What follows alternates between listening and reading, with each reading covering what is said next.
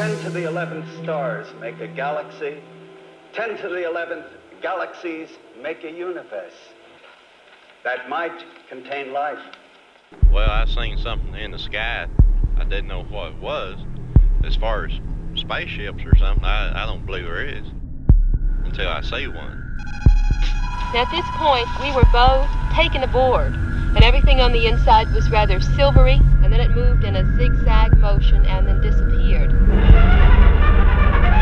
It was panic everywhere. The crew had vanished, never to be seen again. Dozens of cities blacked out.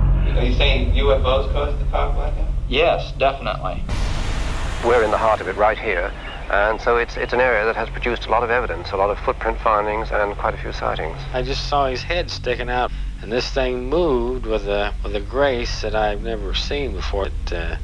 It's hard to describe. It's been located all over the planet. The structures have been there for centuries. They weren't just beach rocks. Rumors about the saucer mystery fly almost as fast as the strange sights themselves. The shape is the ideal shape. It carries the maximum volume and the maximum payload for the minimum drag and interference. In my investigation, we uncovered incredible proof that you should know. Does Bigfoot exist? Are aliens from another world watching us? The answers to these questions, without exceptions, are a definite yes. What's going over? It's on top of me. Those markings on the ground are now baffling archaeologists. Another unanswered question. It was an atomic explosion.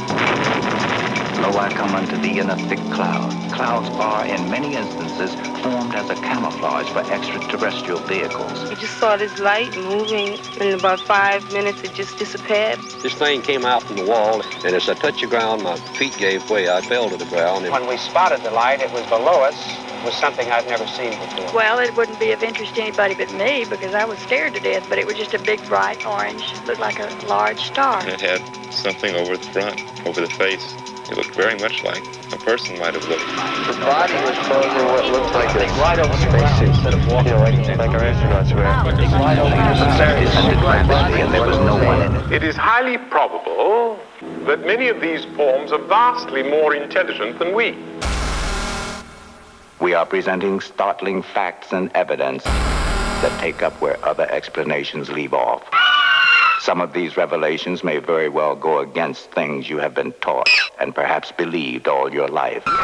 Prepare yourself for the evidence which will follow. You're not likely to forget it soon. We believe there's something out there. We know what we saw. We don't care what people think or their opinions. We're not interested.